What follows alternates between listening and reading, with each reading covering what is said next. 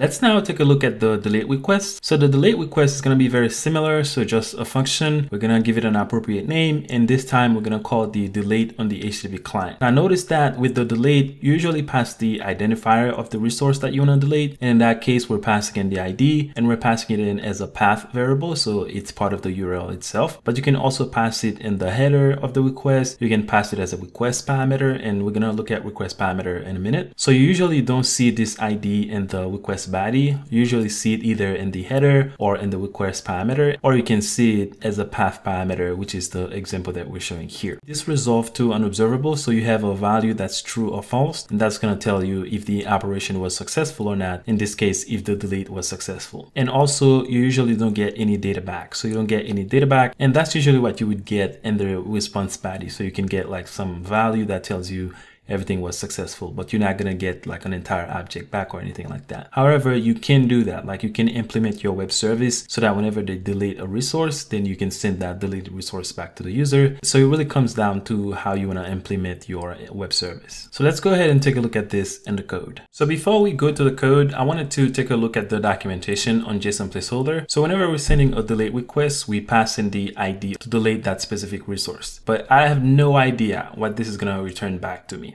As you can see here, they didn't mention. So if I scroll up a little bit, you can see here they mentioned the output whenever you're doing, for instance, a patch request.